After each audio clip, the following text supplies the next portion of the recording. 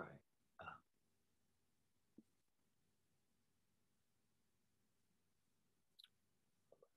Good afternoon. Welcome.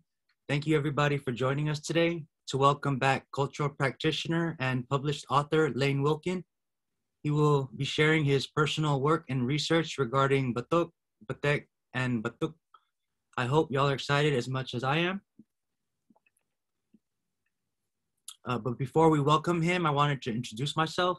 My name is Alan Bustos. I'm a current student at Skyline College, majoring in electrical engineering.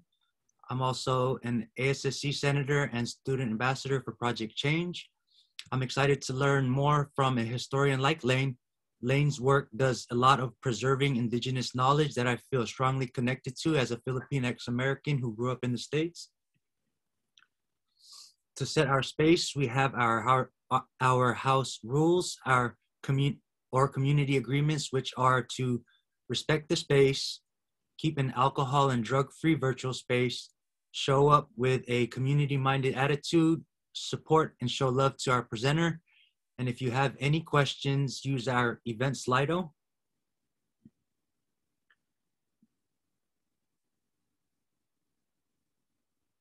If you haven't used Slido before, we'll take a quick look here.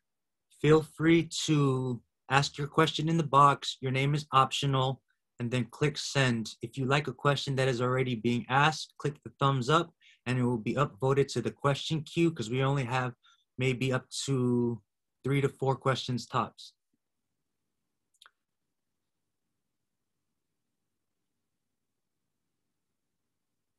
And one last plug on our Padlet. If you like my background, you will see the main Zoom backgrounds by Ryan Sam for you to download on our Padlet.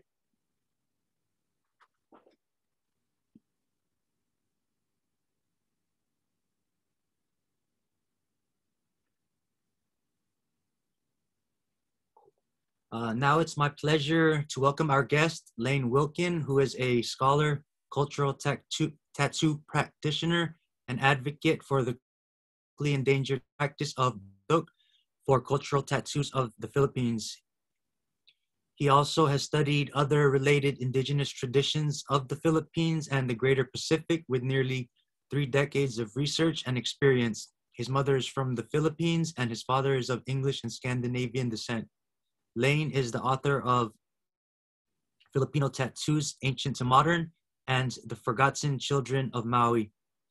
He is also a contributing writer to Back from the Crocodile's Belly, Philippine Babaylan Studies, and The Struggle for Indigenous Memory, and Shamanic Transformations, True Stories of the Moment of Awakening, as well as several articles for various magazines and journals. So please show your love in the chat for Kuya Lane Wilcken.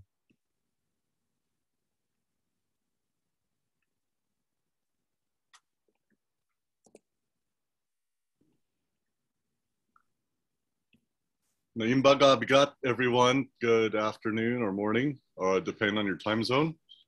And thank you for having me back here again at Skyline. I have such fond memories of visiting you folks in person, and hopefully before too long we can do this again in person. With that, thank you for the introduction, Alan, and thank you to all the organizers for this event. I guess we'll just get right into it, and let me share my screen. I'm a little bit slow with the tech, but give me a minute.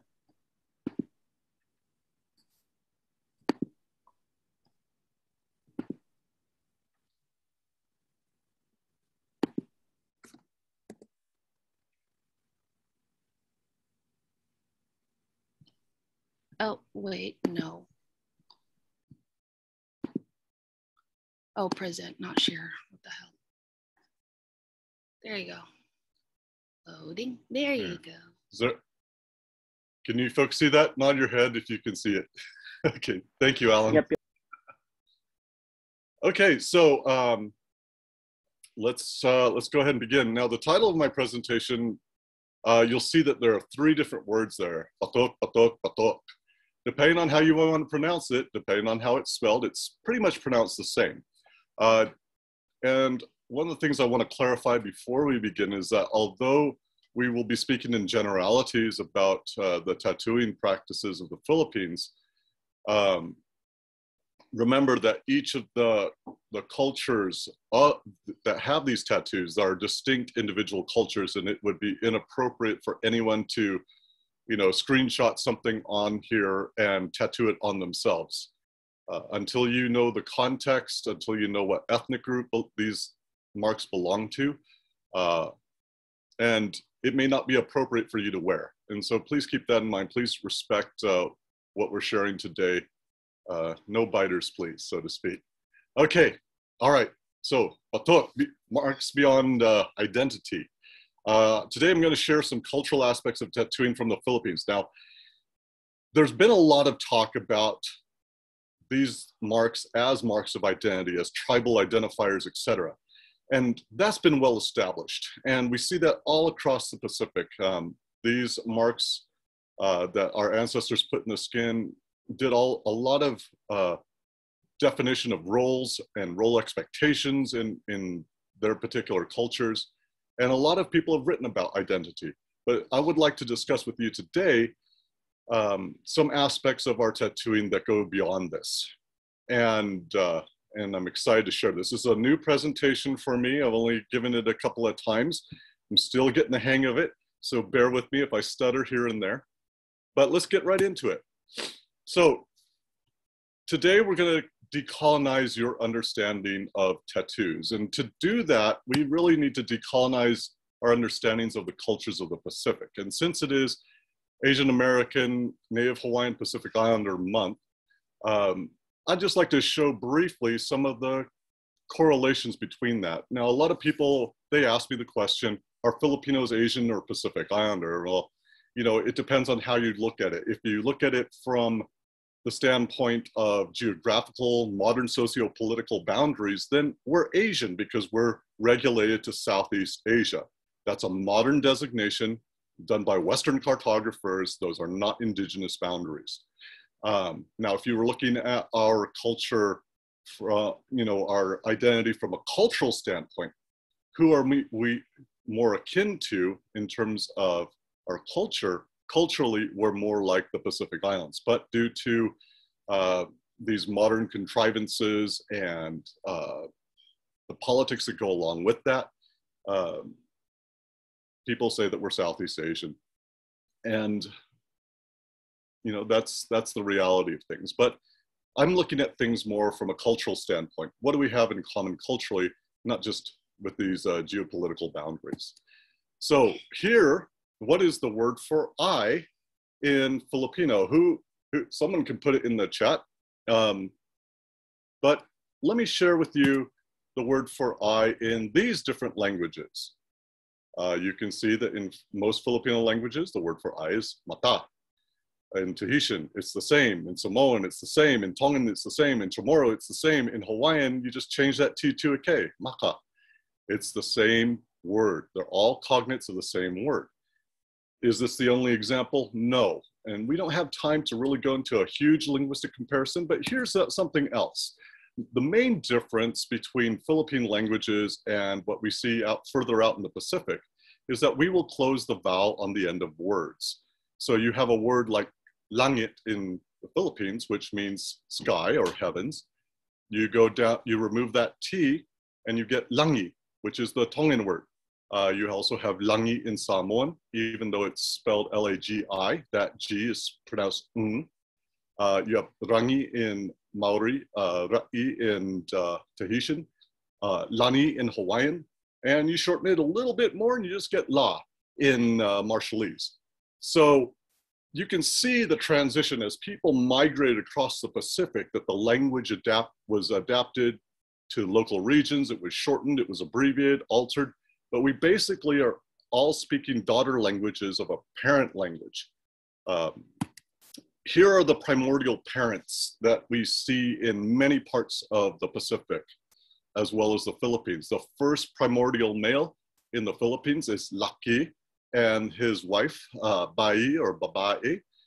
These are our terms for male and female in the Philippines, lalaki. So if I refer to myself as lalaki, I'm really speaking the name of that earliest ancestor or God. If I refer to you as babae, that is the mother. And you can see there in Southern Maori, the name changes a little bit to Raki and Papa. Northern Maori is Rangi and Papa. Eastern Polynesia changes to Rangi Atea and Papa, or Atea and Papa in the Tuamotus. And finally, when we arrive at Hawaii, the name changes to Wakea and his wife, Papa. So a lot of people of the Pacific were actually claiming descent from the very same parents by name. Here's another example real quick. This god, Angalo, is found in the Philippines. He is one of our creator deities among the Ilocanos and also the Visayans. And then there are remnants of him in other parts as well. But if you look at the name here, if you look at Vanuatu and you look at their creator god, you're gonna find Tagaro. And you can see that it is a very similar name to Angalo. If you look at older references where they list Vanuatu before they changed the name back to Vanuatu, it was referred to as New Hebrides. They will sometimes record it as Takaro. In Samoa, you have Tangaloa. In New Zealand, you have Tangaroa, Tonga Tangaloa, Tahiti Ta'aroa, Tanaoa, Kanaloa, Loa, Loalangi. This deity is found all throughout the Pacific in various forms or another, under slightly different names or different sobriquets. So with that in mind, this is a very quick, brief overview of some of the linguistic research that I've done. But you can see we're all kind of related. We all worship the same beings. We all claim descent from the same beings. We speak daughter languages of the same parent languages. And so please keep that in mind while I discuss some of these designs. Some of these designs you might recognize, you might not recognize. Some of the designs might look like designs in other parts of the Pacific, but it's because we come from a parent culture that had these designs. And as time went on and people migrated, those designs were altered. So you might have a centipede design from the Philippines that looks identical to a centipede design in Samoa, but where it's placed on the body and the size of that design changes where it comes from. So depending on the placement, the orientation of the design, the size of the design, it denotes a particular Pacific culture. So even though you might have that in your tradition, if you expand it, like if you put that centipede design from here down to your pubic bone, now you have something from Melanesia or from Papua New Guinea. So again, until we have literacy, please don't copy anything that you see here. All right, so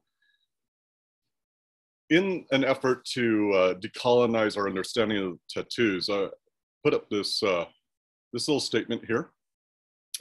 Modern tattoos are the evolutions of the appropriation of cultural skin marking traditions and stripped of their cultural context and turned into simple art. This is what modern tattooing is. And I'm sorry if I offend a few people out there, but that really is what has happened. Europeans came to our islands. One of the first people brought to Europe with tattooing from the Pacific was a man by the name of Gioli or Giolo. He was likely Yapese that was found in the Philippines, sold as a slave to an English privateer called William Dampier, who brought him to England, where he died of the European diseases. They put his skin on display for a number of years until it deteriorated. Just awful, awful thing. But you know, Westerners were enamored with our body markings and took it upon themselves, turning it into just simple art. Tatau, cultural tattooing, reminds us that we are not fully colonized. This is a quote by my friend Suasuluape Aisea Toitu'u, who is a Tufungata Tatau, a master tattooist of the Tongan Samoan tradition. And I really like this statement. When we decolonize our body, it is a form of resistance, even though that's not the intent of our sacred markings. It is a form of resistance to Westernization. We have not been fully colonized when we wear our ancestors' marks. So here we have the Philippines. And you can see from this map, these are some of the provincial boundaries and borders. And with each of these borders gives you an idea of just how many different ethno-linguistic groups there are in the Philippines. And even within these provincial boundaries, there are multiple ethnic groups. We have over 100 distinct languages in the Philippines. And with those languages and their associated dialects, you have different cultures. So although we share many, many commonalities, these cultures are unique. So again, just like with the rest of the Pacific, if you see a design from one region, you might have it in another region, but how that is placed on the body, its size and orientation determines what ethnic group it belongs to. So let's just establish this. Tattooing is a tradition from our islands in the Philippines that is literally thousands of years old. This isn't a modern fad. Some of the oldest artifacts in regards to tattooing found in the Philippines have been dated at nearly 4,000 years old. That's the median for the carbon dating. The upper end was over 4,100 years old. The lower end was 3,700 years old, but approximately 4,000 years old. And this is just what we've discovered. We have hafted bone implements with combs, something that you see very uniquely in the Pacific. Hand tapping, the hand tapping technique is almost exclusively found in Southeast Asia and the rest of the Pacific. There are a few small ethnic groups up in northern India that also practice hand tapping, and they probably are related to us as well, but much more distantly. Okay, so this is Apo Anno's back. I was privileged to be able to meet him. His descendants still live in the valley. They took me and my brother and a friend to go visit his sepulcher. And we were also given permission to photograph him. Apo Anno is estimated to be anywhere from 500 to 1,000 years old. And you can see he is covered head to toe with tattoos. This image you might be familiar with. This is from the Boxer Codex dated at 1590. This is an illustration of pintados or Visayan men. I don't know how many people we have in the audience today that are Visayan, but this is what your ancestors wore. And they wore bodysuits from head to toe. Similar to Samoa, the first tattoos that men received in the ancient Visayas started on the legs only. They did the lower part of the body first before they received the remainder of their tattoos. Very similar to the Samoan malofie, or more commonly referred to as the pe'a. The bodysuit that extends from the ribs down to below the knees. This is one of the names that the Spaniards gave our islands originally. Originally, they named it the Islands of St. Lazarus, but then they changed it to Las Islas de los Pintados, or the Islands of the Painted People, because just about everyone they encountered was tattooed. Tattooing was an integral part of the culture. There was social stigma against those who'd had no tattoos. If you were not tattooed, you were not socially acceptable. And it even bled into our afterlife beliefs in many places, where if you did not have tattoos, you would not be accepted by your ancestors in the afterlife. And so there was a very strong motivation to be tattooed as part of being included, or that inclusivity of the culture. You needed to be tattooed. That was one of the requirements for most people. There were a few exceptions, but we don't have time to talk about that just yet. So again, even though we come from the same islands, there are different cultures, and please respect that. So what's the difference between regular tattoos and cultural tattoos? Well, obviously, the method of application is different. We use different tools. The modern tattoo machine is not the same sensation as receiving it from the tools that our ancestors once used. So on the left of your screen, you'll see a few examples of some of the tools I most commonly work with. The one on the far left is reconstruction. Modern hafting using a Samoan method, which was taught to me by my mentors and teachers. The one in the middle on the left side of the screen, that's called a kikisi. That's found from the province of Abra. And then the last one on the left side of the screen is called a gisi or kisi, and that is from the Kalinga region of the Philippines, and it's made out of bent carabao horn. The one on the right is called the igihisi. This is from the Apayao region of the Philippines, and it is one of the most unique tattooing implements I've ever had the privilege of working with. It is a hand tap tool. It provides its own fulcrum. It provides its own spring. With these other tools, I'm using my hand to provide the spring for that. This is even though it's technologically simple, it is a very sophisticated tool. And I've been working with it more often lately. And if you would like to see a little video, here we go. Let's see. I'm going to show you a little video of that tool in action.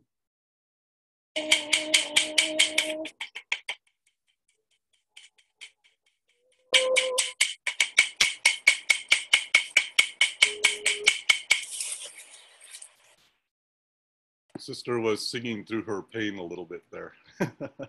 But it's a genius tool.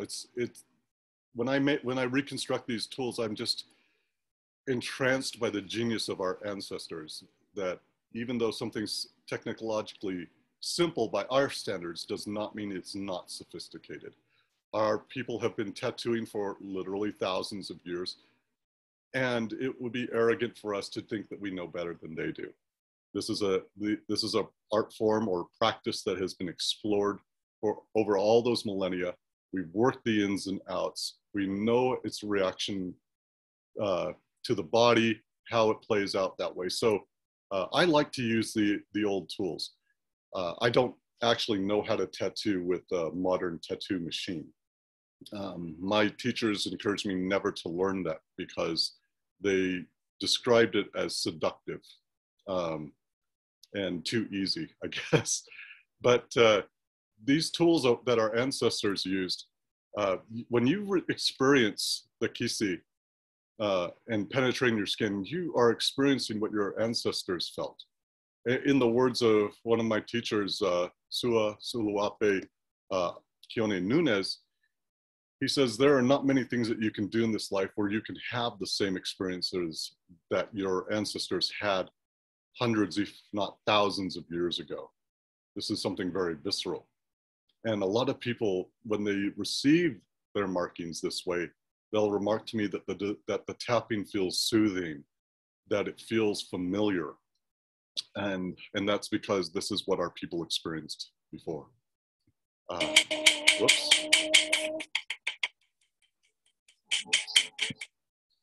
So here's one of the main differences between Western tattooing and our cultural tattoos, is that in Western tattooing, it's all about individuality. It's all about you, really.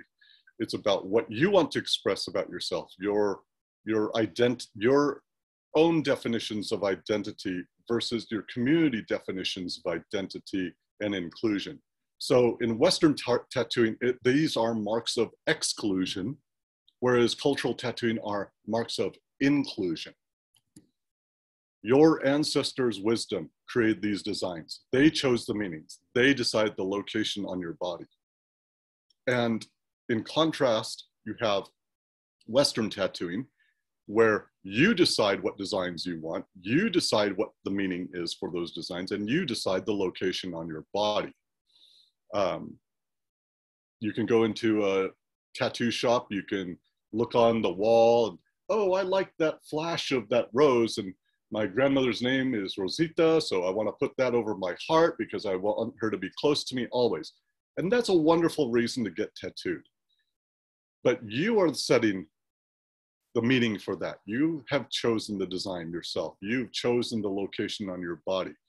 Another person can go in there and see that same exact tattoo, say, I want that on my hand. I want that rose on my hand because I'm a botanist and my favorite plant are roses. So again, you're choosing the design, the meaning, and the location on your body. Whereas in cultural tattooing, all that is chosen for you, and it has been for thousands of years. Many of the designs are stylized representations of our ancestors, or anito, in their animal forms. This term anito is found also in many parts of the Pacific. In Chamorro, you say aniti, you just substitute the O for an I. Or in Samoan, you drop the N and just say aitu or aitu. But many of these designs that we have in our tattooing are these stylized representations of ancestors in their animal forms. And this is one of the big ones, literally big ones, that we have tattooed on our bodies. This is the crocodile, obviously. And for many peoples of the Philippines, this is one of those animal forms. Among ancient Tagalogs, for example, as well as other ethno-linguistic groups, this animal is referred to as nuno or nono or ninuno. This term actually means ancestor. And crocodiles were addressed as such. If a dead crocodile was found on the beach or on the bank of a river, it was given full burial rights because you were honoring the ancestor that this animal represents. And so this animal is found in our tattooing. So here's an example. This is from Bontok. This is a Pinangar tattoo on the jawline on this young man. It represents the crocodile teeth along his jaw to show his personal ferocity and power. Sometimes the representations of crocodiles are in their submerged state. So most of the time when you see a crocodile, you don't really see the animal. You see it swimming through the water and you might see those ridges along its back. The implication there is that the ancestor is present but not seen, just like the crocodile. And in the old days, if you encountered a crocodile, your responsibility was to address it as if it was your ancestor. Grandmother, grandfather, what is it you want me to know? And then the descendant's responsibility was to still their heart, still their mind, and allow inspiration to come through. That might be, don't go to the other village, there's enemy warriors up ahead. Or maybe it's, go home, you left the stove on. So you go home, you turn off the stove and, oh, thank God I came back, I listened to that intuitive voice. Otherwise I could have burned my house down. And we sometimes talk about these things in vague generalities, you know, what does your gut say, things like that. But that intuitive voice is, in the old days, is considered the voice of the ancestors, that they speak through that very subtle form of communication, through the intuition. And that's why it was important to still your heart and mind so that you could receive that subtle form of communication. Don't go there, stay here, go down this route instead. And so people will come to me and say, hey, Lane, I heard that these designs represent protection. Can I get the designs? And I have to tell them, you know, these are not going to stop a bullet. What protects you is that spiritual communication that these designs represent. Having crocodile designs like the ones on my wrist here, these crocodile designs are a substitute for the actual omen event. So there is no need for an actual crocodile to appear in my path for me to address as my ancestor. I always have the ancestors before me in the form of my batok or my tattoos. And so this is one of the modern designs that I have done that incorporate those crocodile motifs as well. And this lovely sister, we've had an opportunity to work with several times, and she's actually from Kentucky. Filipinos were everywhere. I went to Germany and was surprised to find Filipinos there. But cultural tattoos are applied as a ritual practice. And this is something that we see all throughout the Pacific. This isn't something that people go into lightly. This isn't just a simple transactional thing because you want to decorate your body. This is a ritual practice. There are prayers that begin with this. There's feasting that is included in this practice. It's not something that is taken lightly. Cultural tattoos are also a form of medicine. And there's spiritual aspects to it, emotional aspects to it. There are physical aspects to this practice. in Western culture, we tend to compartmentalize these different aspects of medicine. You know, you might go to a psychiatrist for your emotional well-being. You might go to a pastor or priest for your spiritual well-being. You go to a doctor for your physical well-being. But in the old days, all these things were looked at holistically. And so if you broke your leg, for example, and you went to the bone setter in your village, they would not just set the bone, but they might ask you, so how's your relationship at home with your spouse? How's your relationship with your parents or your children or your community? Have you done anything lately where you might have intruded on a spirit and offended the spirit? They address all these aspects in the act of setting the bone, because it's all those things that might have contributed to that situation where you were not mindful, tripped over something, fell down a hill and broke your leg. And so they want to address all those things in our types of traditional medicine. And we see that throughout the whole of the Pacific.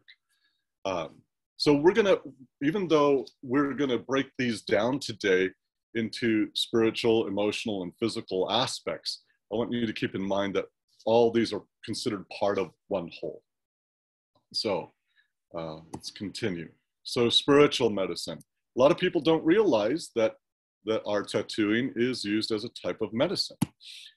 Cultural tattooing is a form of transformation of the person.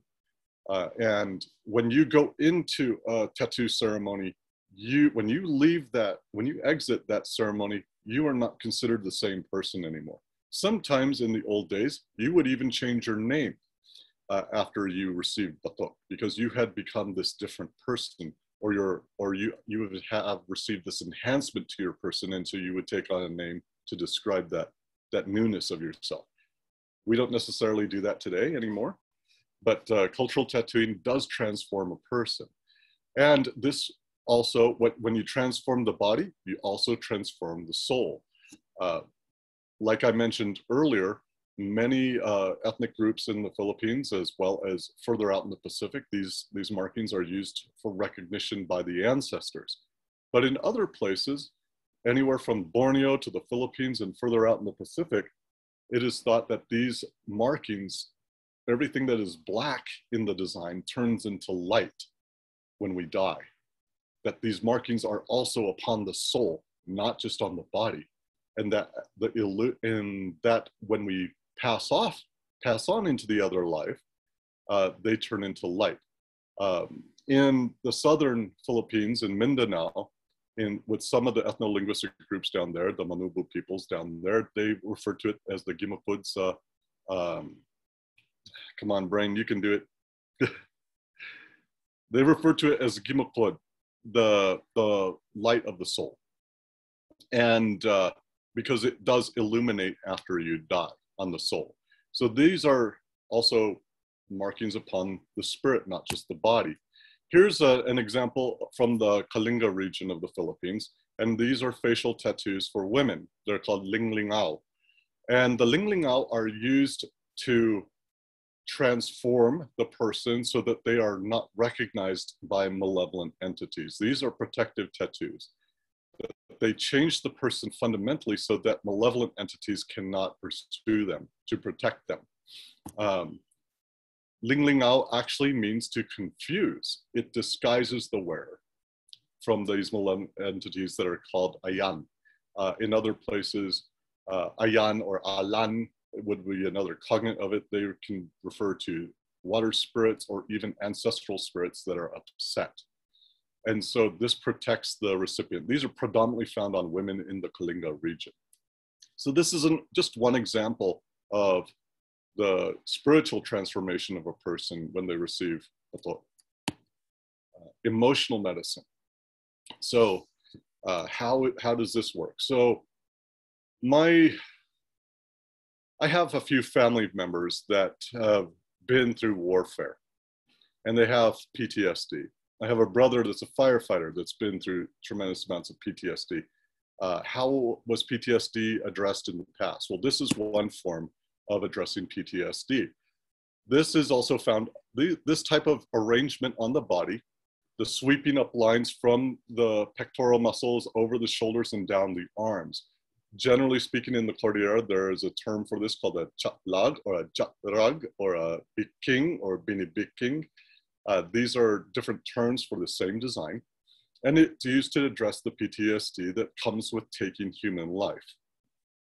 Most headhunting has stopped in the Philippines. This is also the mark of a headhunter in the past. And since most peoples do not headhunt anymore, this tattoo has been fading from memory to some degree. And the meaning behind it has been fading. Here we have two more examples of jatrag.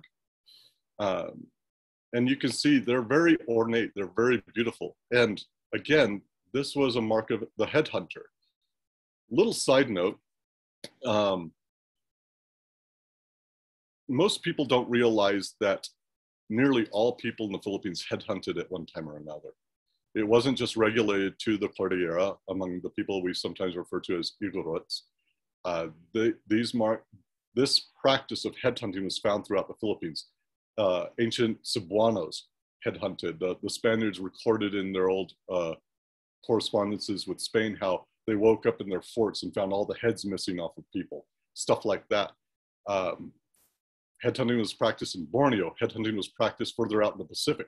King Kamehameha practiced headhunting. There's a heiau, the remnants of an old heiau, just right outside of Kaimuki near Waikiki, where he placed several heads around the heiau. The Samoans used to tattoo identifying marks on the body so that when their heads were taken, they could still identify the body. This is something that is very old. And Europeans, of course, were horrified by the practice. They thought, you know, oh, these savage people taking each other's heads. It's okay for us to blow people up with a cannon, but, you know, headhunting is savagery. Most people just don't understand the practice of headhunting. So we're going to talk a little bit about that today. So the chatlag or jatrag is a symbol of the headhunter, but was also a mnemonic device referring to oral tradition. And it also addressed the PTSD of taking human life. So we're going to talk about this as a mnemonic device briefly, and the oral tradition that goes along with headhunting. And this is specifically from the Cordillera.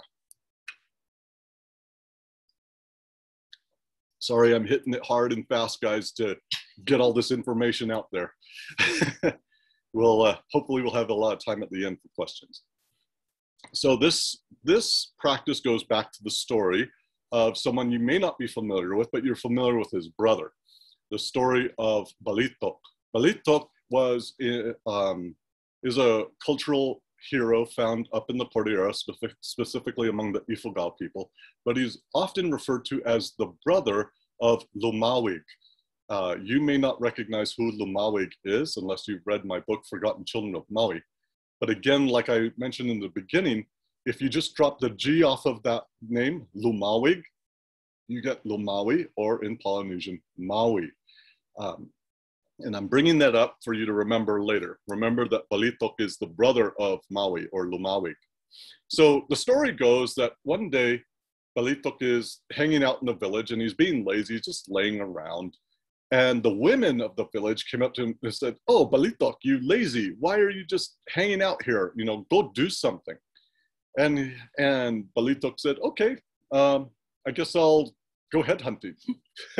So he collects a war party together, and they travel many days through the mountains until they reach the enemy territory, and they encounter a warrior named Tinig, or Montinig. And so Balitok and Tinig, they trade curses, and then they throw spears. And Montinig is hit with many spears, and he falls to the earth. And so Balitok swoops down, he takes out his bolo, and he chops off his head, grabs the head by the hair, holds it up to do the victory shout, but to his shock, Montinig shouts with him in victory. Now, obviously, this is not a normal thing. This is something supernatural. It frightens Balitok. And so he takes Tinig's head and he buries it in the earth, and they flee back to their village. Well, 2 years pass by, and Balitok is sitting in the village and he's wondering, oh, I wonder whatever happened to the head. I wonder if it's still alive. And so he makes the journey back down through the mountains to the enemy village where he had buried the head, and he finds that a large tree has grown up from the grave of Tinig's head. And let me go here. I'm a little behind my slides there, guys. He finds that a large tree has grown up, a coconut tree. In other places, like in the Kalinga region, this warrior who takes many spears for his village, he transforms into a tree fern, similar looking plant. And then Balitok, he climbs up the tree, he picks one of the fruits, he husks it, and he finds the face of Tinig. So every time you look at a coconut, you're gonna see Tinig's face with those 3 dots on the end of it. And you know, for most of us, this is just a fun little story of how the coconut came to be. The same story is found in Samoa. In that variation of the story, we learn why the women of the village wanted Balitok to go headhunting or go do something. So in the Samoan story, it revolves around a woman named Sina. In the story, depending on the variation that you read, Sina is the daughter, the wife, the sister, the close female relation to Maui. And she goes down to a pool of water to bathe one day, or in some stories to collect water. And while she's in this pool of water, she sees this monstrous eel. And she is frightened by the eel, so she climbs up onto the bank of the pool. And to her shock and surprise, the eel, this giant eel, wiggles out of the water up onto the bank and then transforms into a very handsome young man, not named Tinig, but a similar name, Tuna. Again, drop the G, Tini Tuna. Very similar name. And Tuna says to her, oh, don't be frightened. Don't be afraid of me. Come, get into the water with me. I won't hurt you. And entices the maiden to get into the water with him. In the Samoan story, it literally translates out as, then Tuna pierced her with his tail. This is obviously a euphemism. Please don't make me explain this adult euphemism to you. But long story short, the maiden is violated. And she flees back to her village and weeps. And this, of course, enrages the people of the village, specifically Maui, her relative, who hunts down the eel man and beheads him, just like in the story from the Philippines. They take the head back to the home and they bury it in the yard, where Sina weeps over the grave, which is very odd from our Western standpoint that she is weeping over the grave of her enemy or the man who had violated and harmed her. But because she wept over the grave, a coconut tree grows up from the grave, just like in the story from the Philippines. And again, when the fruits are husked, they see the same thing, the face of Tuna. Now, how does this all apply in the practice of headhunting? Well, in the Bontoc region of the Cordillera, their headhunting practice mirrors this story very closely. So headhunting is ritual warfare. Even in an open battle, once a few people, usually 2 or 3 people, had lost their lives and the putol was taken, the head or the hands were taken, the winning side told the losing side, hey, you guys have had enough. Please go home.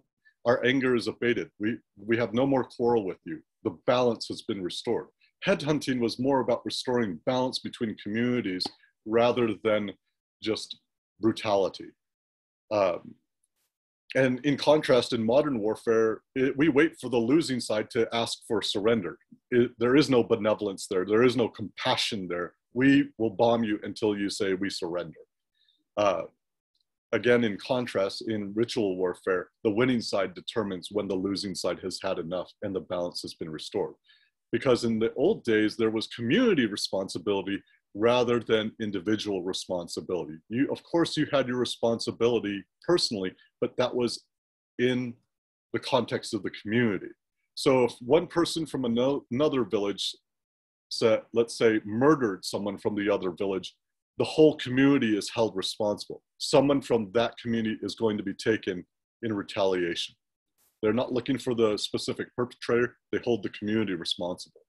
And so that's just another little side note about the difference between the way we think nowadays as individualistic people, and that's a very Western way of being, is thinking individualistically rather than communally. So just a little more context of headhunting. So in the Bontok tradition, once the heads were taken, they would be brought back to the village where they would hold a kanyao. And that's a general term. Some places they call it pidot.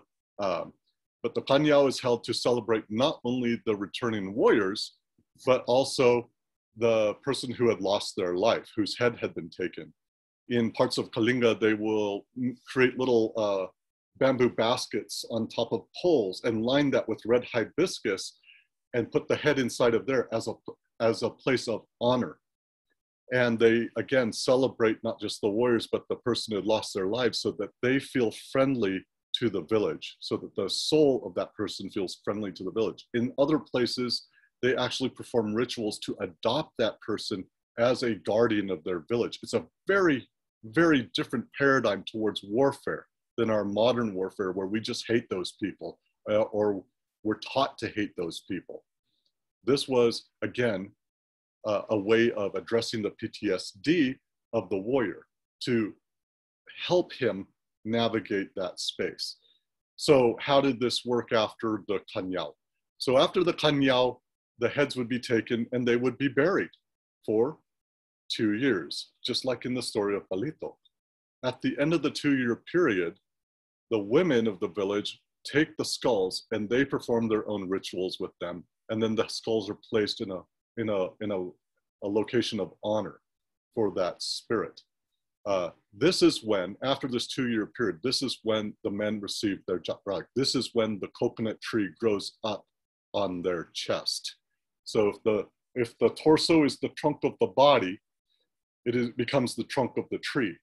And you can see that these are very stylized representations of palm or tree fern fronds that radiate from the pectoral muscles up over the shoulders. And you can see that in these photographs of these two Minggol or warriors.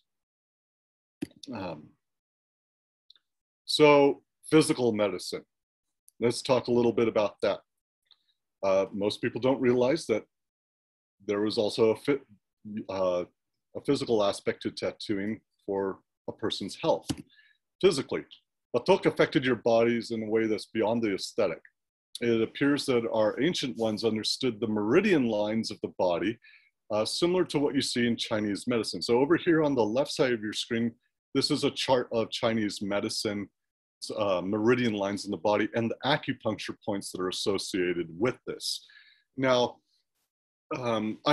if you haven't had acupuncture before, and you don't know the principles behind it, basically, these access points in the body affect different organ systems from a Chinese understanding. And that's what I'm rehearsing today. So basically in Chinese medicine, I can find one of these acupuncture points on your body and affect a particular organ system, gallbladder, stomach, kidneys, whatever, even reproductive health issues. But the acupuncturist inserts a needle, which is metal, which is electromagnetically conductive, into that point, and then stimulates that point with the electromagnetic field of their own body. And the human body produces all these different EM fields. Your brain actually produces enough electricity to literally light up a light bulb. Your heart produces an even bigger EM field. Every cell in your body interacts with this, not just your nerves. And so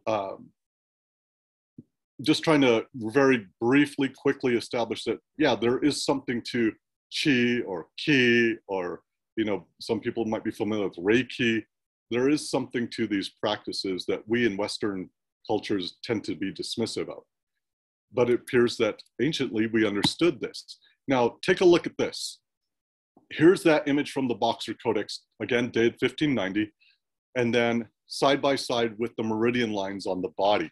You can see that they follow a lot of these same lines. So I discovered this a number of years ago, my apprentices and I, and I had this mind-blown moment. Holy crap, there's something here more than the aesthetic, more than the symbolism, more than the spiritualism. There's something deeper here. And so all these patterns seem to either run alongside of or on top of these meridian lines or intersect with these different acupuncture points. This in effect becomes permanent acupuncture. Now, what happens if I put a black dot over an acupuncture point? Well, in regular acupuncture, the acupuncturist is stimulating that point with the electromagnetic field of their own body. But if I put a black dot over that point, it's kind of like when you wear black clothing and you go out in the sun. It's hotter than wearing white clothing, for example, because the black color absorbs electromagnetic energy from the sun. We feel that expressed as heat, but we're actually absorbing different spectrums or different wavelengths of light included in that, not just the heat. And so it permanently stimulates this acupuncture point. My apprentices and I have put this to the test multiple times, not as any part of formal research, but in the context of cultural practice. So a number of years ago, I had a woman from Vancouver asked me about fertility tattoos. This was a 41-year-old woman, already considered a high-risk pregnancy. Her body was already acting premenopausal. Menstruation was hit and miss. When she did menstruate, it was very painful. If she did conceive, she would miscarry. And she desperately wanted to have a baby with her partner before she was completely unable to. And so she wanted to explore a holistic route and asked me for fertility tattoos. So we did some of the fertility placements on the body. This included, if you look on this picture in the center here, you'll see on his lower abdomen, 2 little sun-like designs. And we put those actually intersect with, and you can see them on the left here, other, right there, you see on the left side of your screen, and does my cursor show up? Right here.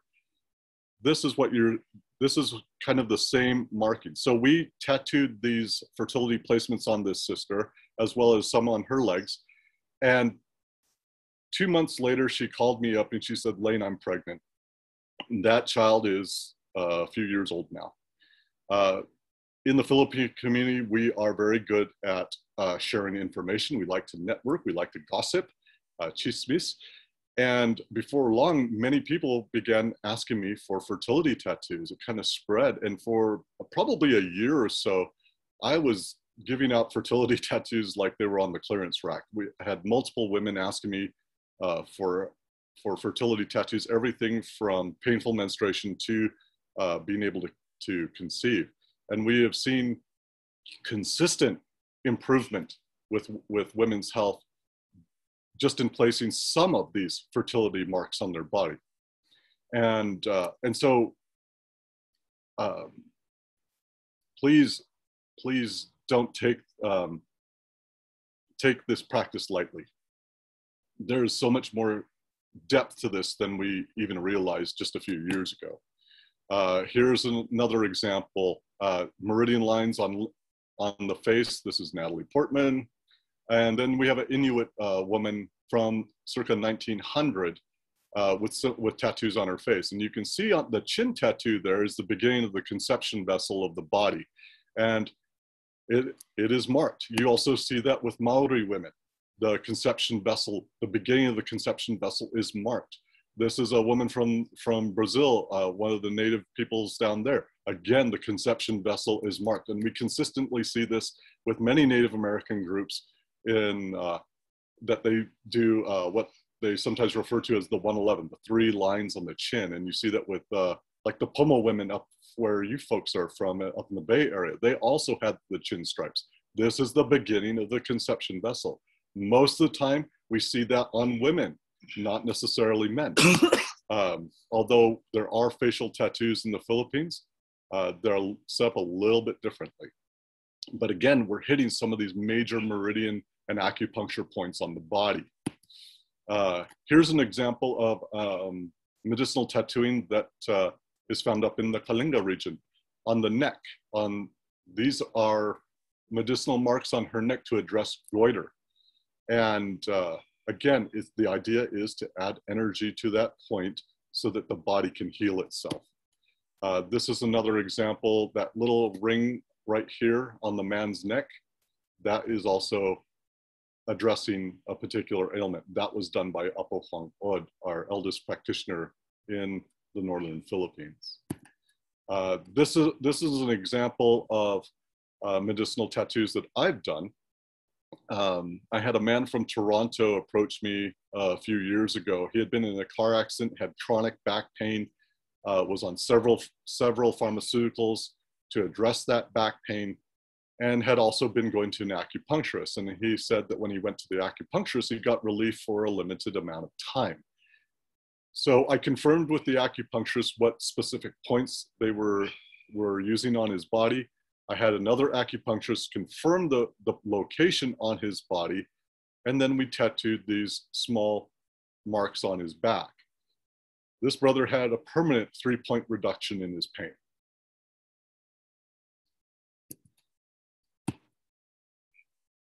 Here's another example. This young woman had been through some serious sexual trauma. Her body did not produce estrogen on its own. She had to be medically induced to menstruate throughout her entire teen and adult life. She asked me for batok. We decided on doing this portion of the Visayan bodysuit on her that goes over a good portion of the conception vessel of the body. She was able to menstruate on her own for the first time in her life. Her body's produced estrogen on its own.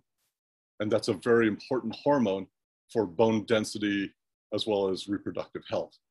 Both men and women need it. But she was able to produce estrogen and menstruate on her own for the first time in her life. So again, please don't take this lightly. The most destructive aspect of colonization is discounting our ancestors' wisdom. The Philippines, back home, certain segments of our society are celebrating the Spanish advent. It's been 500 years this April since the Spaniards came to our islands. And the cultural erasure that has happened, the belittling of our culture, the way that we as modern Filipinos sometimes view our ancestors' practices as primitive or as savagery. That is the brainwashing of colonization. We've been colonized twice as long in as many parts of the Pacific, and that's one of the reasons that we may not necessarily recognize Filipino culture as Pacific Islander culture, because there is this heavy Spanish veneer, Chinese veneer, that has obscured our practices. And again, we've been colonized twice as long as other people in the Pacific. So a lot of that is much more obscured. But again, the most destructive aspect of colonization is that we discount our ancestors' wisdom, their technology, their power. And one last quick example, if you've driven a car, ridden in a car, worked on a car, benefited from a car, think of Filipino. We invented internal combustion in the form of our fire pistons that we use to start fires with. It's a small bamboo tube with a piston that fits in it. You put tinder in the bottom of it, you pop it like that. The compression ignites the tinder. And Europeans took that technology, went back to Europe, developed it into the internal combustion engine. Our ancestors are wise, and until we consider ourselves fools to their practice, we're going to look at any time that you do research or look into the history of our people, if you come from that condescending, Eurocentric view of our culture, you're not going to see the genius of our ancestors. My admonition to you folks today, as always, as in my previous lectures at Skyline, is to search for your ancestors and let them find you. Because when you search for your ancestors, that's when they are able to teach you. When you put yourself in that humble position of wanting to learn, you'll be guided into the directions you need to be. You'll be guided into the most productive paths. And it may not be tattooing that resonates with you. It might be dance. It might be other forms of material culture. It might be weaving. It could be anything. It could be bark cloth making. But whatever aspect of our ancient ones' practices appeals to you, resonates with you, I invite you to search it out and then feel their presence around you. If you'd like to connect with me, you can visit me on my website. I'm sometimes active on Insta, or you can, shameless plug for my books here. But this is a way for us to educate beyond 1 hour Zoom meeting. So thank you so much for having me back at Skyline. I hope that this presentation has been uplifting and enriching and expands your understanding of the richness that we have as people of the Pacific. Thank you. Thank you, Kuya Lane. Let's show some love for him in the chat.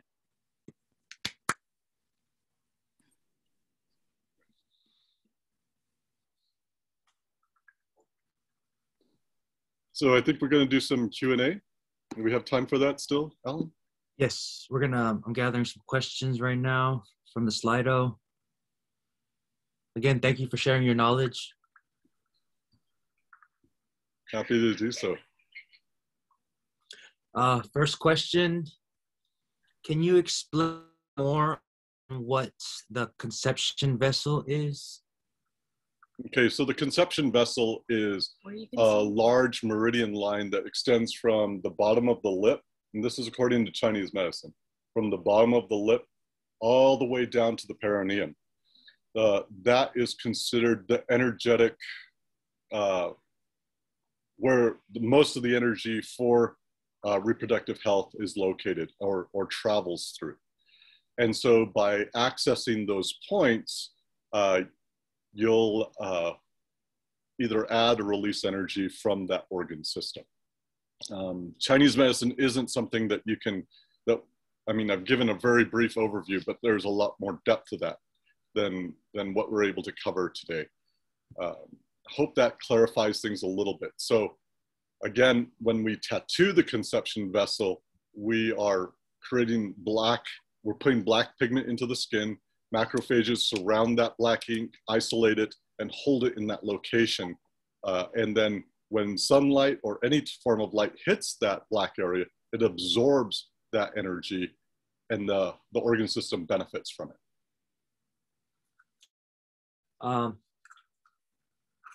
Next question is, which books or other resources would you recommend in order to begin into culture or tattoo culture and general culture? So one of the reasons I compiled my books is because most of this information is found in fragments throughout different manuscripts and different books. It's very hard to just find a book that encompasses everything. But this is a good foundational book for you. If you can get your hands on it, it's also available as a PDF online. This is William Henry Scott's Barangay. And this is about the 16th century Philippines. It's very science-centric, although it does tackle parts of Luzon, the Tagalog, the Kapapangan people, the Pangasinense to a small degree. But it gives you a very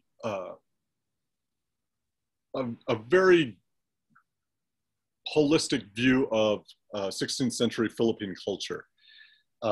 And because all these cultures in the Philippines are related, it kind of helps you have a model to see what might be in other regions. But it is very Visayan-centric, but again, you can draw a lot of correlations with that. A lot of the practices that you see in the Visayas, like everything from the tattooing to the different roles in society, are also found in other parts of the Philippines too. The different social classes are also found throughout the Philippines as well as the Pacific. So like, for example, in the Philippines, we use the term datu to mean chief. Someone who's in charge of labor in Samoa could be referred to as latu, just change that D to an L. In Fiji, they still refer to the governor as ratu. In Hawaiian, you might refer to a chief as e pu'uhaku. This is another cognate of this word. I think Mangareva, they say atu to mean lord or somebody who is a master over something else. So you, again, even if you're not Filipino and you read this book, you're going to see a lot of correlations between our cultures. And I think that's a beautiful thing. But this is a good resource to start you out, is this book, Barangay. You can see I got it heavily marked. that copy is pretty old. We have another question, and it's asking how can we separate out tattooists who are historically, culturally accurate or responsible with these traditional designs? That's a hard task, I would say, because, and this is a problem that I encounter all the time. I'll have people people want to call them out, say, hey, you're not doing this accurately. Hey, you're not doing this right. And then there's the question of who has the authority to call out people. You know, I myself have been called out by a number of academics who just seem to have a personal vendetta against me. But they're accusing me of tattooing Kalinga things on people, but that's because there is no literacy right now. So one of the problems that we have is when, if you're familiar with Apo Huang Od, our eldest practitioner in the Philippines, she's over 100 years old. And people began visiting her in her remote village in Buscalan up in the mountains to get tattoos from her. Then she had the media blow her up. And so people began going up there, treating her like a regular tattoo shop. People have even gone so far as to create tattoo flash for her, taking designs out of my book, off the internet, and putting them on pieces of plywood that they've labeled as Kalinga tattoos.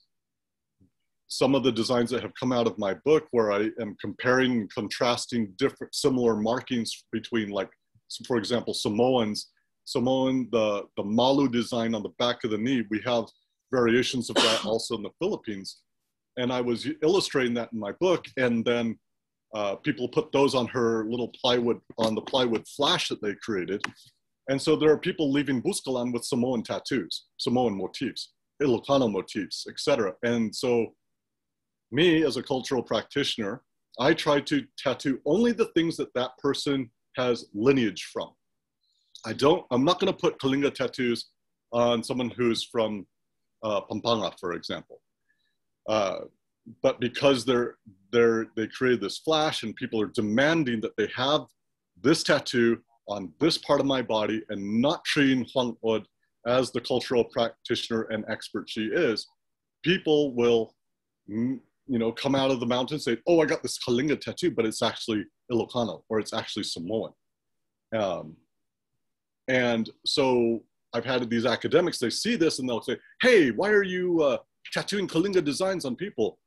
And I have to tell them, you know what, here's the truth of the matter, is you're not literate in these designs. You can't differentiate what is Kalinga and what is not. You can't differentiate what is Ilocano and what is Kapapangan, for example, or Tagalog, or even Visayan. They called out this poor young woman who's an artist who had been doing these really cute cartoon figures of some of the deities from the Philippines, and she put tattoos on them. And they called her out. Oh, you're appropriating Kalinga culture. You're appropriating Igorot culture. And they didn't even know that even though the tattoos that she put on them were wrong, they were not even Kalinga, they were actually Ilocano and Visayan. So this is the problem we have, is a lack of literacy. In the past, if you saw a person walking down the path in the forest, you could identify what's their rank, what's their role in society, in the community. Do they belong to a friendly village or an enemy village? You could basically read what that person was about by their markings. We don't have that literacy anymore. And the problem is that tattoo artists don't have that literacy either. And so they are copying things that are copied from copies. And I see it all the time. Or someone will slap a Filipino, the flag design, the sun and the 3 stars. They'll put that over mostly Samoan designs and say, oh, it's Filipino now because I got the Filipino sun on there. That's a problem. Just because you might have a Filipino element in your composition from a tattoo artist doesn't mean that those designs are Filipino. Those designs could be Samoan, they could be Maori, they could be from Indonesia, they could be from Borneo, among our cousins over there. That's the biggest problem. That's why I write the books. That's why I do these lectures, is to hopefully bring more literacy to our people. We have to understand we're ignorant to these practices. We have to have the humility to understand that we are ignorant. And until we call someone out, if we're going to call people out and participate in cancel culture, which I personally think is very toxic, I think that we should educate ourselves first. And so I think that's really, again, the motivation of all of this is to help everyone gain, or at least have the motivation to gain literacy again in our designs. Ilocano designs have correlations with the designs that are found in the Visayas, for example, but they're not the same. You can have Kapapangan designs, Tagalog designs that are very similar. They used to be united under the same kingdom. That explains one of the reasons why their designs are so similar. But until you know those subtle nuances, you won't be able to differentiate one from the other. Again, education is key. I think you may have touched on addressing this 4th question, but how do we address non-cultural tattooists who inappropriately use cultural tattoos? Yeah, that's a hard one. That's a hard one. Yeah. I tried to police people when I was first doing this. Even before I was tattooing, I was trying to, educate others. And most of the time I'm going to these non-cultural practitioners, and some of them are even from our islands. They're just tattoo artists. And at the end of the day, a tattoo artist is an artist. They're not, their practice or their work is about them, how to differentiate themselves from another artist. They, oh, I got this style, or I do it this way, I do it that way. And brand recognition is everything to them. So when people, oh yeah, I got this from so-and-so, and oh yeah, I want work from so-and-so, and then, people bond over that. People do that with my work as well. But I'm not trying to replicate or differentiate myself by creating a style of tattooing using these marks. I'm trying to replicate what was in the past. Again, I don't want to be so arrogant as to modify something outside of its normal scope, because I'm trying to defer to the wisdom of those who did this in the past, not make this my own. Ideally, there would be multiple practitioners that do this work, one for each ethnic group, ideally, or multiples for different ethnic groups. It's kind of a heavy burden for me to bear, and it's a lot more education to try and have all these designs for all these different peoples. I mean, it would be, if, comparing it to being an expert on all the Polynesian dances. That's a tall order. Being an expert of all the Micronesian dances on top of it, it's a tall order. We have over 100 distinct ethno-linguistic groups in the Philippines. And so, you know, you might see something. I know there's one particular tattoo shop that does a lot of neo-tribal tattooing that they brand as traditional. I can go through any of their compositions and pick out which ethnic groups they belong to. Sometimes there's Samoan motifs in there. Sometimes there's Hawaiian designs in there. People want to call them out. People want to call other people out. But at the end of the day, they're just doing art. It's not ritual. There's no prayers or offerings to the ancestors. There's no feasting that goes along with that. It's done in the context of a tattoo shop. It's a hard thing to police, and I don't have the energy to do it, honestly. I've tried. It's so rampant that the most proactive thing I think I can do is to educate people. I got some questions here I want to address, actually, if we have the time, Alan. Is that all right? Someone wrote, you want us all to become headhunters? No, I don't. I don't necessarily want everyone to become headhunters. Most people think that the only context of our tattooing is within the context of headhunting. No, it's not. Another one is, let's see here. I saw another one I wanted to address. I've been told that it's somewhat problematic for people to get cultural tribal markings if you aren't part of a tribe. I don't know. I can't remember exactly what they said. I think they were of Kalinga descent. I think I know who you're talking about, and they spread a lot of misinformation. Here's my response to that. One, the idea that we all belong to different tribes is a misnomer, because our ethno-linguistic groups do not fit within the anthropological definition of a tribe. But for example, you wouldn't ever call the Samoan people a tribe. You would call them Samoans. They belong to the Samoan people. They are not necessarily a tribe. Same thing with the peoples of the Philippines. You have hereditary leaders. You have aspects of what anthropologists call tribalism or tribe, but it doesn't fit the definition strictly. The other thing that most people don't realize is that every ethnic group in the Philippines is its own distinct ethnic group. Tagalog people are a specific ethnic group.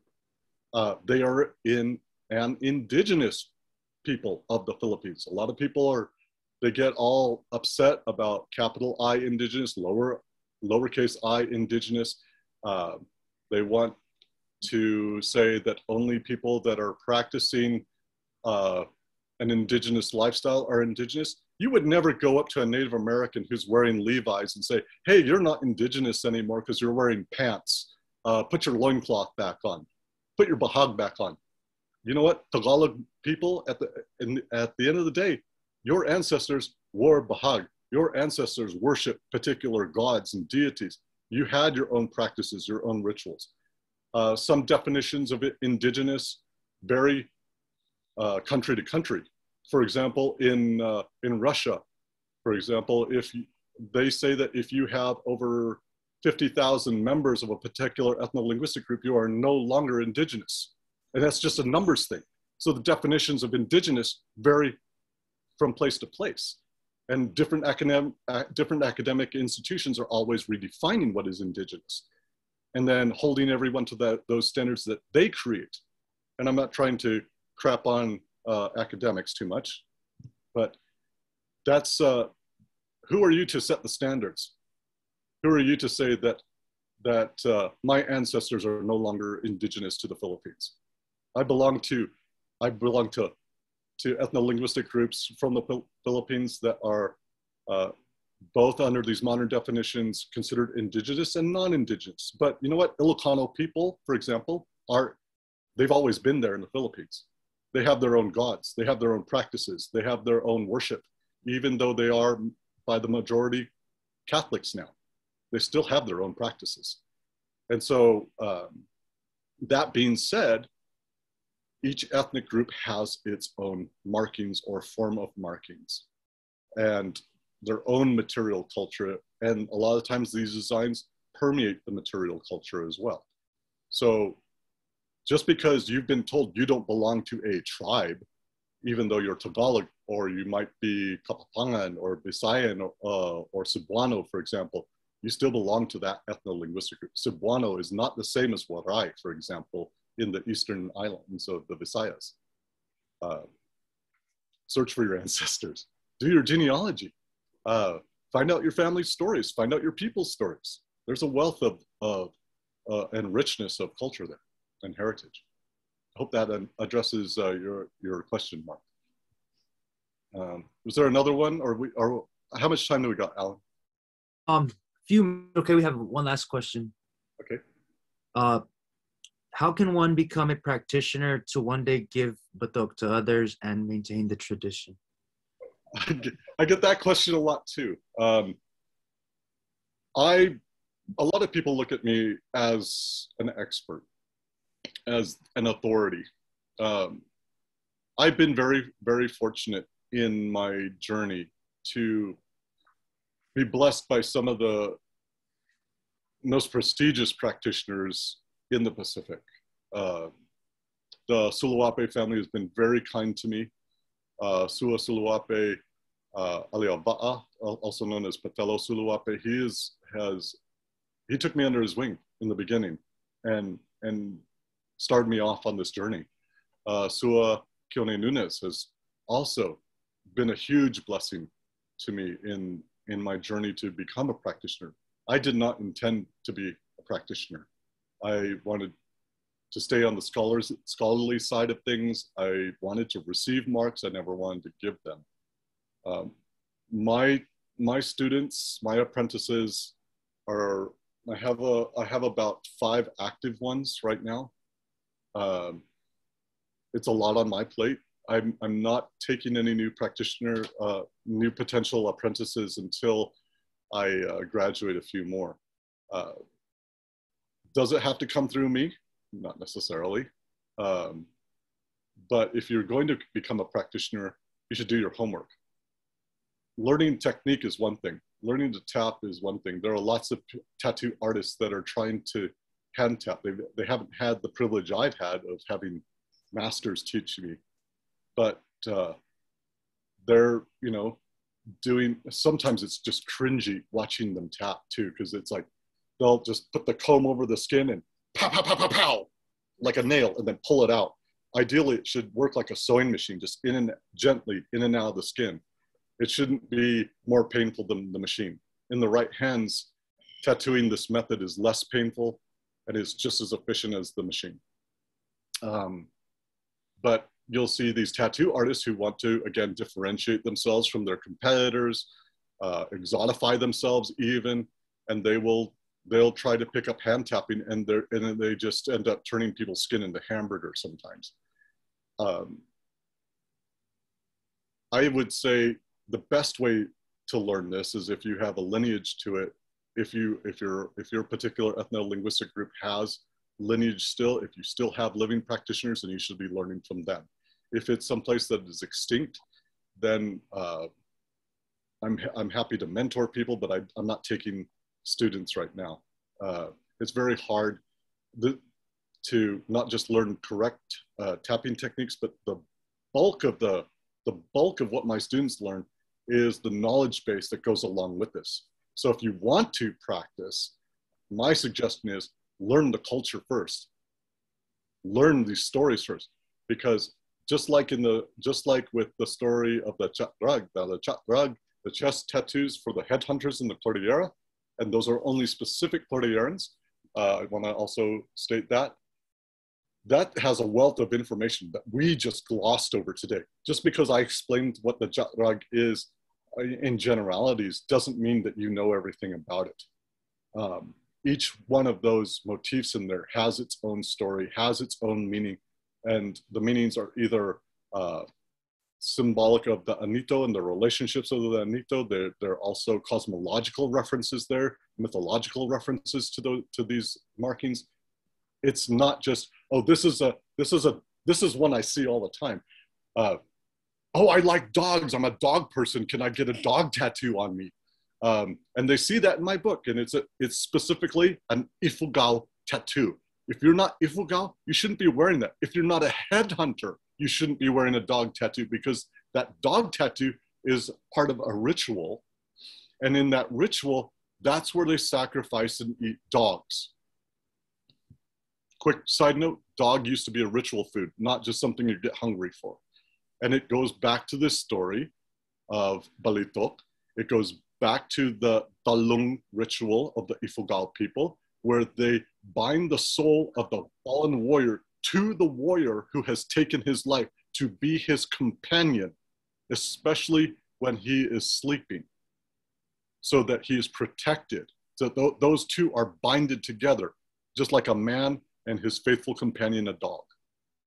That's what that tattoo of a dog represents. Not, I like dogs. This is a dog tattoo. Just because you can identify, oh, this is a centipede design and it's a warrior design, doesn't mean you have the full cultural context of it. So if you want to be a practitioner, learn the lore, learn the wisdom of the ancestors that accompany these marks, because the tattoo is I look at it as the zenith of our cultures in the Pacific. It embodies all these different aspects of our culture. For example, one more quick example, if you'll indulge me. There are spear designs, little triangle designs. And you find that in Hawaii, you find it in Tahiti, you find that in Samoa, you find it in the Philippines. And they're basically very, very similar designs. Now, if that spear design is pointed up, it means one thing. If it's pointed down, it means another thing. Well, why would you orient it differently on the body? Is it meant to be seen from the wearer's perspective? Oh, and from my perspective, it is pointed up, but from the outsider viewer's perspective, it's pointed up, down, for example. It just really depends on how that tattoo is arranged. Is it for the benefit of the person receiving it, or is it marking him to show something for the community to understand and recognize? Now, if the spear is pointed up in the ancient Philippines, as well as other parts of the Pacific, that meant that you were coming with hostile intent. In our modern way of viewing things, having the spear pointed up as you're walking into the village might say, no, it's at rest, it's up. But it's actually the opposite. If the spear is pointed down, if a man comes into a village with the spear pointed down, he is there in an aggressive stance, or he's mourning. So how these designs are arranged on the body is reflective on the totality of our cultures. So until you have a very good working understanding of the ancient cultures of the Philippines, don't pick up the tools. I hope that answers the question. Thank you. I think I've had too much coffee today. I'm talking really fast. I think we're going to transition now. Thank you again, everybody. Thank you for having me.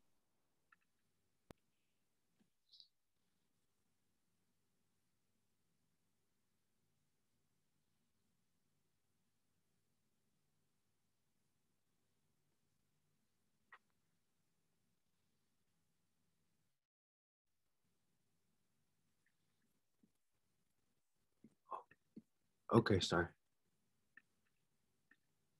All right, now Alvin will set up and take 2 photos. While he's doing that, we want to invite you to our Polynesian cultural panel happening this Thursday, May 6th at 11 a.m. from 11 a.m. to 12:30 p.m. We have cultural practitioners from Tahiti, Samoa, and Tonga represented talking about topics ranging from cultural connection to passing down traditions. We also want to invite you to our last event, the Spring College Lecture. Speaker, Dr. David Staval, who will be talking about the interconnectedness of our struggle, happening next May 11, 2021 from 11 a.m. to 12:30 p.m. The Zoom links are available on the Padlet. And Alvin, are you ready for the picture? Thank you. Kuya Lane, always a pleasure to listen to you and just to just soak up your knowledge. Everybody who is learning under you is definitely loving that free education. All righty, so this is my favorite part. Well, outside of everything else, we're going to take a picture.